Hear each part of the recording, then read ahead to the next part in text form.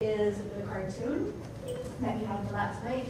And what we have is a cartoon of Charlie Chaplin eating the boot from hunger. So this is an old movie where he's desperately starving, and finally he just kind of gives in and starts eating the boot. And you have three different reactions. We've got people laughing, the people kind of smiling, and the people who are pretty sad. So what I want you to talk about with your group is why are they having these different reactions? And how does this connect to the spoon theory? And how does this connect to gaslighting and oppression? Talk about that for a little bit, and we'll check it in a couple minutes. All right. What are you getting from the cartoon? It feels like they've got it for you. So for me, I kind of took the spoon theory as like... Wait, hang on. Let's start with the cartoon first. Oh, okay. I was going to connect it. Oh, go for it. Okay. So for me, I took the spoon theory as like choke theory. When I get a certain amount and you only get like a specific amount, and once you use them, that's it, they're gone. And so in the cartoon, I see that he has no spoon. So people that are poor kind of relate because they're like, oh, he has nothing. Like they see what it's symbolizing. The richer don't really understand, so it's kind of just funny. Excellent. So we got the relatability, right? So the poor folks remember what it's like to be hungry, and they can relate. The rich folks, it's absurd, right? It's a joke. It's clearly a joke. You can just laugh at it. If somebody eats shoes, it's just a silly joke that's absurd. You can just laugh at it anytime. So the ability to remember and empathize and connect and say, hey, I remember hunger, and hunger really sucks, means that you're going to have a very different reaction. Whereas if you can't even connect to it at all, it's just a silly, funny joke. So I moved to the U.S. from Costa Rica specifically because of homophobia. And I have a very similar conversation that gets repeated all the time when people ask me, oh my God, you came from Costa Rica to Portland. Why would you leave paradise? It rains so much here. So this happens all the time to me. And I've kind of gotten used to the typical responses. At that point, I have a little microaggression moment where I have to decide what to do. Do I answer the truth and then deal with the consequences there? Or do I just blow them off and say something, whatever, innocuous, and then kind of feel crappy on the inside? So usually, when I have enough energy, I'll say, I left because of homophobia. And they don't get it. They'll usually laugh. Why did you leave? Homophobia. Aha. Until eventually they get it. And they go, oh, sorry.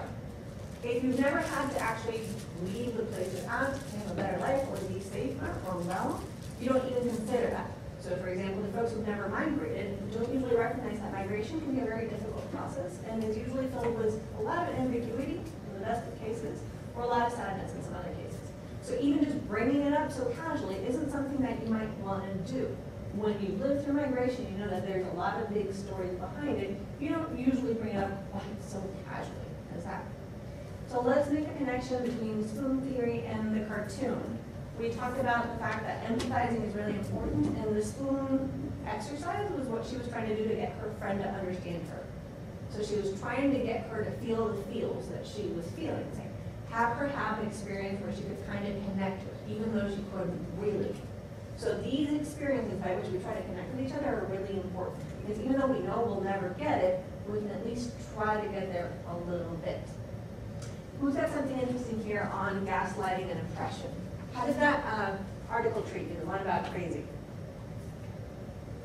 Any reactions there? Lucy? It made me think a lot about my friends, because a lot of times like my friends will like date a guy and then after they break up, they'll be like, oh well, she was so crazy, and my friends will be like, no, I'm not, I was fine. But I feel like a lot of times the girl like starts to believe that they were actually like the ones that were crazy in the relationship, and I feel like that over time has like made women feel like they're less than because of all the gaslighting. Excellent. Sophia? I grew up in a home with an alcoholic and a bipolar person, so there were a lot of messages put onto me that their emotions were my fault, and that their reactions to who I was and what I was doing were my fault. So it caused me to suppress my feelings and to act in order to diffuse situations and really disconnect from myself for my own protection, and to try to prevent the flame from coming onto me. and to support and uplift the people who are actually making me feel terrible. So I really related to gaslighting in the way that it showed up in my codependent upbringing. And we were talking in our group about how gaslighting is a really clear example of interpersonal oppression and how to kind of put the messages that the great big oppressive subject puts onto the oppressed people, but it's interpersonally, and then it has consequences because it's reflective of the whole oppressive system. You talk about shifting blame, which is really important. So gaslighting has a lot to do with saying, this is on you, not on me. You're the one who's doing this. You're the one who's making me react this way. You're the one who's bringing this out on me. This isn't a me thing. This is a you thing. Go ahead. In that video, the first video we saw, the switch video. Yeah, the oppressed majority. In the video, we noticed that the woman says, as the man says, "Oh, look at me, like, oh, this happened to me and everything. My brother's fought for this and everything." And then the woman says, "Oh, you just like overreacted." Just put the blame on him and said, "Look the way you're dressed. Yes. Look the way you look.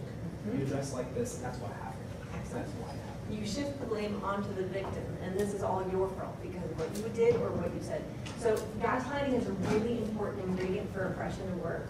You have to keep people kind of confused. So the term gaslighting comes from this old movie, 1940s, and it's talking about something in like the 1890s. Go right ahead. I was talking there. It's talking about this old movie where there was somebody who married a woman to try to get at her money. And so he was trying to make her feel crazy so that she would end up in an institution and that he could keep her money.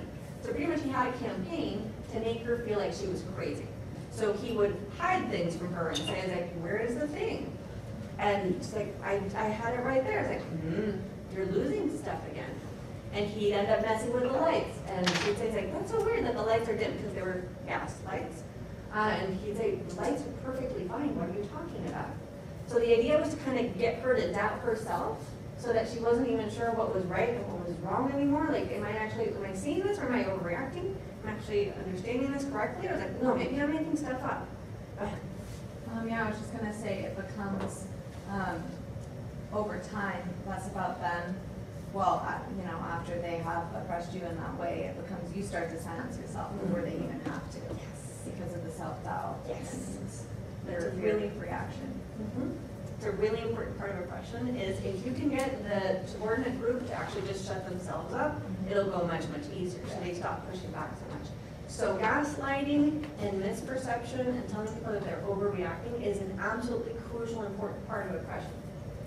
I think that gaslighting easily transitions into horizontal hostility because What's once- horizontal hostility? So let's say I now believe that I'm crazy because someone has been gaslighting me, and now I walk around believing that I'm crazy, and I see behavior that reflects my own from someone who reminds me of myself, and now I tell them they're crazy. I believe that they're crazy, and now I keep them down because I've internalized my oppression. So horizontal hostility is when members of an oppressed group oppress members of their own group. Excellent. So I might be the one who's saying, what were you wearing, right? She's a slut. She was wearing a miniskirt. Right? She deserves what she gets. Even though I don't benefit from sexism and I didn't create the system of sexism, I can make sure that I'm part of the people who enforces it. I end up believing the crime, and then I end up repeating it as well. So I'm not benefiting from sexism, but I am participating in keeping it going. So the antidote to gaslighting. Gaslighting is when somebody tells you that what you're perceiving is wrong and that you are putting yourself into doubt. You're kind of giving contradictory information. So the antidote to gaslighting is validation. When somebody says, oh my God, I have that experience too. Like, no, I totally have that. It's like, of course you're reacting that way because that's a normal, typical, good reaction to have. Anybody would react like that. And sometimes when you get validated, you have that feeling like, right? Right? Like, you saw that. I'm not making that up. You saw that too. So sometimes some of my students have said that reading that article of that you're not crazy is really validating. It's like, ah, that's what that was. Right? I wasn't making that up. I wasn't imagining things. It was a thing. Somebody was manipulating me. Validation can feel that way. That's why consciousness raising groups are really powerful, where we get subordinate or oppressed peoples together. And we say, hey, I just had that same experience you had. You had that too. let's work this together. So validation is a crucial antidote to oppression. We see like in like movies Mm-hmm. where like it's like an abusive man and like he tells like his wife or the woman he's with, he's like, oh, you're not, like, you're silly, don't do that. You can't do that. Like, you don't have potential. And then later on that lady finds potential somehow, some way through like peers or something. And then she finds that potential and and it's like the thing is like he was holding her back. Yeah. And I see that a lot in like movies and everything else. It's just in the media a lot. Excellent. And we see this with all the oppression. So we see it with men, with women. We see it white people with brown people. We see it straight people with queer people. This happens all the time where you're told that you are wrong, that your reactions are wrong, that your identity is wrong, that you're misperceiving, that you're overreacting. It's a really important part of keeping oppression going. When we can talk to each other and say, no, I do that same thing that you do. We can kind of recognize, oh, this isn't a me thing. This is a structure thing, and then we get to push back on it a bit.